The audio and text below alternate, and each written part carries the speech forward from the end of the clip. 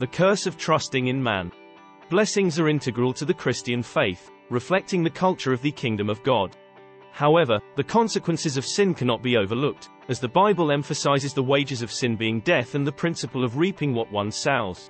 The scripture cautions that curses with a cause will come, detailing 6 curses actively seeking a cause.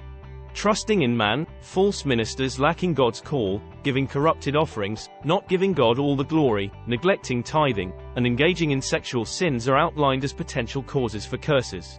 These curses, rooted in disobedience and rebellion against God, are seen as pathways to generational curses. Nevertheless, the message is one of hope, emphasizing that every curse can be broken through prayer, repentance, and the atoning blood of Christ. Understanding the consequences of disobedience becomes a call to align with God's principles for a life of blessings and protection from curses. Thank you for listening.